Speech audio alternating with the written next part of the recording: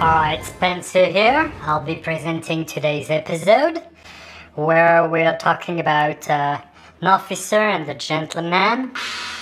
It's a bit like Top Gun without the guns. We replace the planes by the love affair. Richard Gere is a pretty handsome man, and he plays the good officer that's gonna not only be an awesome flight pilot, but is gonna honor the following of his heart and dick, and gets the girl in the end.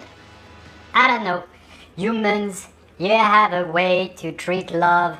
It's way simpler for us, but I get it, I can relate.